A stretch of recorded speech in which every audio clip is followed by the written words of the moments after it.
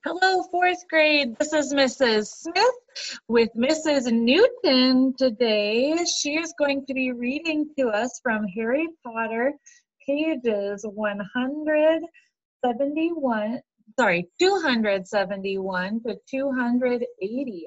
We want to thank Scholastic Books for allowing us to read this. Harry Potter and the Sorcerer's Stone, written by JK Rowling, illustrated by Mary Grandpre.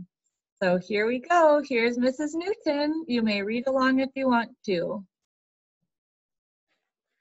You're right, Harry, said Hermione in a small voice.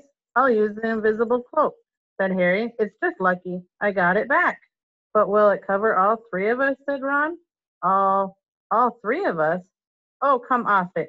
You don't think we'll let you go alone? Of course not, said Hermione briskly. How do you think you'll get to the stone without us? I'd better go and look through my books. There might be something useful. But if we get caught, you two will be expelled, too. Not if I can help it, said Hermione grimly.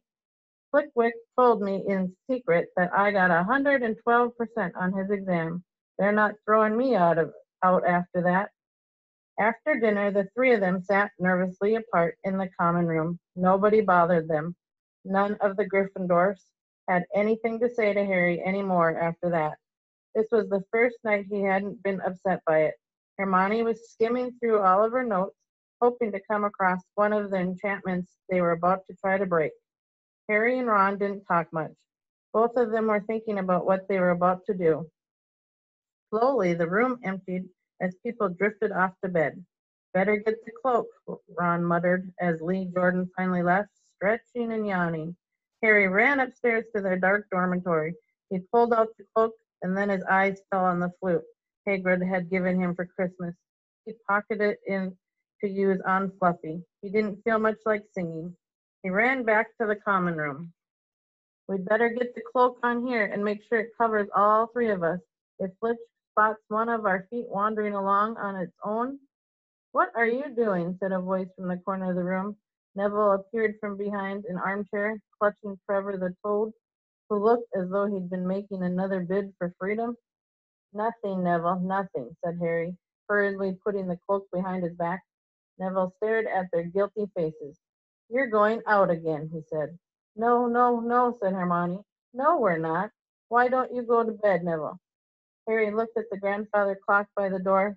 They couldn't afford to waste any more time. Snap might even now be playing Fluffy to sleep.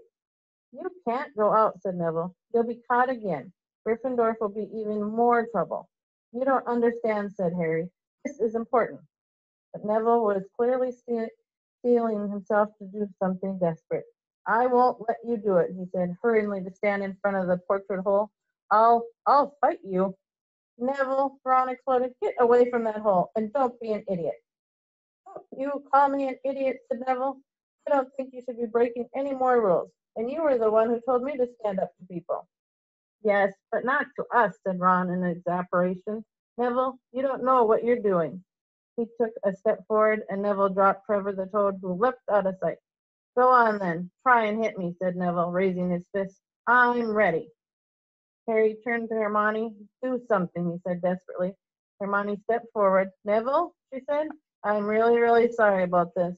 She raised her wand. Petrus Totalis, she cried, pointing it at Neville. Neville's arms snapped to his sides. His legs sprang together, his whole body rigid. He swayed where he stood and then fell flat on his face, stiff as a board. Hermione ran to turn him over.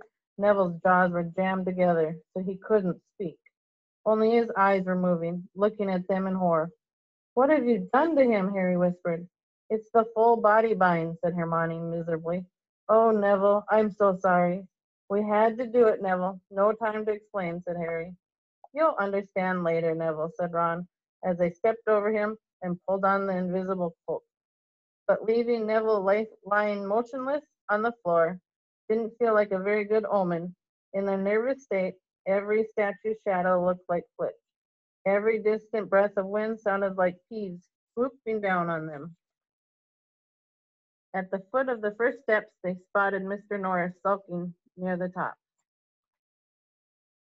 Oh, let's kick her, just this once, Ron whispered in Harry's ear, but Harry shook his head. As they climbed carefully around her, Mrs. Norris turned her lamp-like eyes on them, but didn't do anything. They didn't meet anyone else until they reached the staircase up to the third floor. Peeves was bobbling halfway up, loosening the carpet so the people would trip. Who's there? He said suddenly.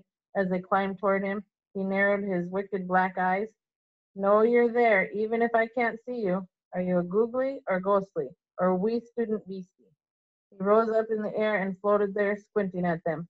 Should I call Flitch? I should, if something's a creeping around and seeing. Harry had a sudden idea.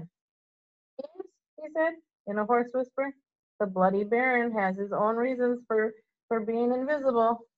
He almost fell out of the air in shock. He caught himself in time and hovered about a foot off the stairs. So sorry, your bloodiness, Mr. Baron, sir, he said briefly. My mistake, my mistake. I didn't see you. Of course I didn't. You're invisible. Forgive old Peevesy, his little joke, sir. I have business here, Peeves, croaked Harry. Stay away from this place tonight. I will, sir. I most certainly will, said Peeves, rising up in the air again. Hope your business goes well, Baron. I'll not bother you. And he scooted off. Brilliant, Harry, whispered Ron. A few seconds later, they were there, outside the third floor corridor, and the door was already ajar. Well, there you are, Harry said quietly. Snaps already got past Fluffy. Seeing the open door somehow seemed to impress upon all three of them what was facing them underneath the cloak. Harry turned to the other two. If you want to go back, I won't blame you, he said. You can take the cloak. I won't need it now.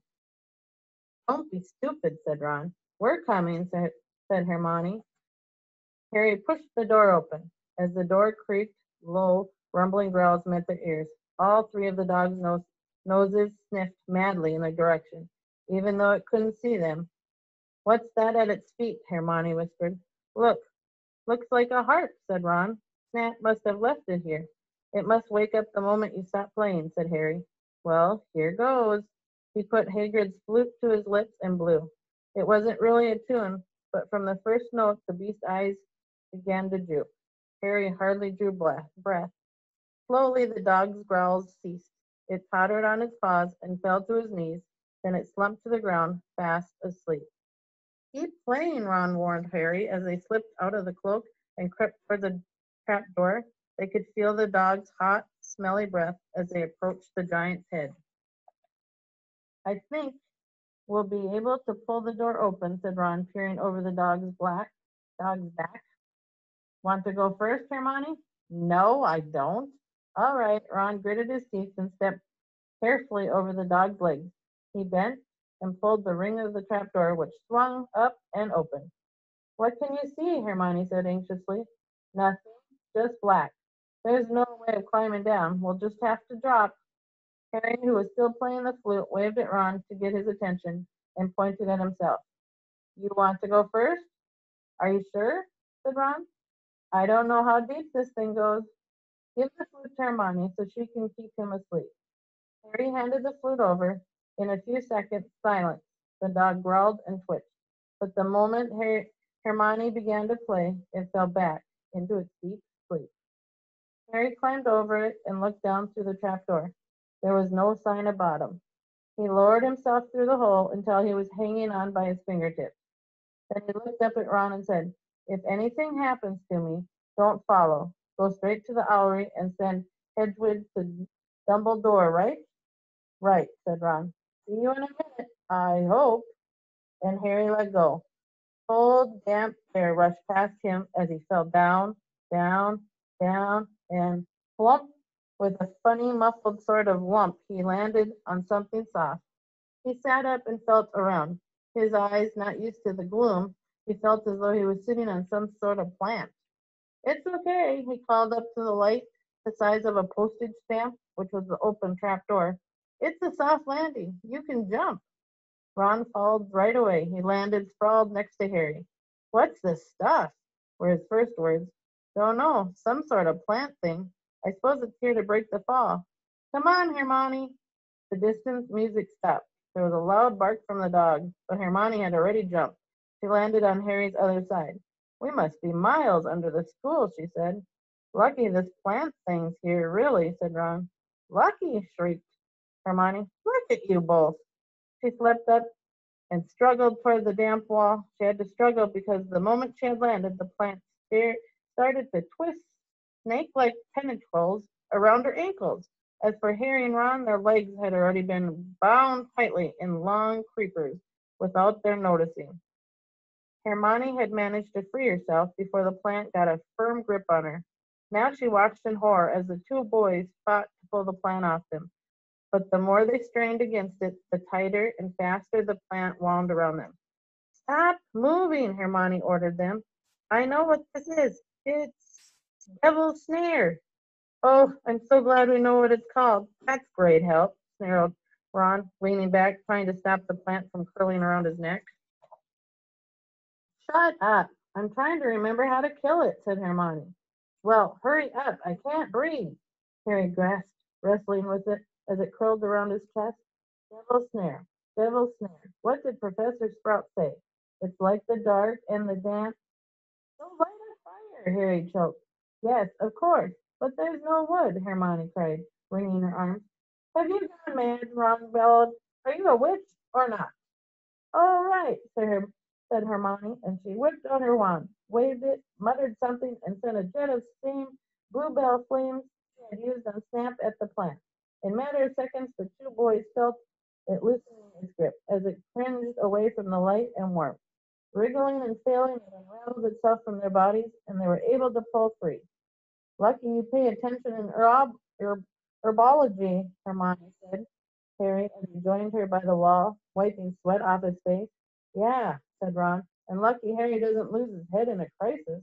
There's no wood. Honestly, this way, said Harry, pointing down a stone passageway, which was the only way forward. As they could hear, apart from their footsteps was a gentle drip of water trickling down the walls. The passageway sloped downward, and Harry was reminded of Grignott with an unpleasant jolt of the heart. He remembered the dragon said to be guarding vaults in the wizard's bank. If they met a dragon, a fully grown dragon, Norbert had been bad enough. Can you hear something? Ron whispered. Harry listened. A soft rustling and clinking seemed to be coming from up ahead. Do you think it's a ghost? I don't know. Sounds like wings to me. There's light ahead. I can see something moving. They reached the end of the passageway and saw before them a brilliantly lit chamber, its ceiling arching high above them. It was full of small, jewel-bright birds, fluttering and tumbling all around them. On the opposite side of the chamber was a heavy wooden door. Do you think they'll attack us if we cross the room? Said Ron. Probably, said Harry. They don't look very vicious, but I suppose if they all swoop down at once, well, there's no other choice. I'll run. He took a deep breath, covered his face with his arms, and squinted across the room. He expected to feel sharp beaks and claws tearing at him any second, but nothing happened. He reached the door untouched. He pulled the handle, but it was locked. The other two followed. They tugged and heaved at the door, but it wouldn't budge, not even when Hermione tried her Alamora charm. Now what? Said Ron. These birds. They can't be here just for decoration, said Hermione. They watched the birds soaring overhead, glittering, glittering. They're not birds, Harry said suddenly. They're keys. Winged keys. Look carefully. So that must mean he looked around the chamber while the other two squinted up at the flock of keys. Yes, look, broomsticks. We've got to catch the key to the door. But there are hundreds of them, Ron explained. Examine the door and it's locked. We're looking for a big, old-fashioned one, probably silver like the handle. They each seized the broomstick and kicked off into the air, soaring into the midst of the cloud of keys. They grabbed and snatched, but the bewitched keys darted and dived so quickly it was almost impossible to catch one. Not for nothing, though, was Harry the youngest seeker in a century. He had the knack for spotting things other people didn't. After a minute's weaving about through the whirl of rainbow feathers, he noticed a large silver key that had a bent wing, as if it had already been caught and stuffed roughly in the keyhole. That one, he called gaily. That big one. There! No, there! With the bright blue wings. The feathers were crumbled on one side. Ron went speeding in the direction that Harry was pointing, crashed into the ceiling, and nearly fell off his broom. We've got to close in on it, Harry called, not taking his eyes off the key with the damaged wing. Ron, you come in from above. Hermione, stay below and stop it from going down. And I'll try to catch it right now.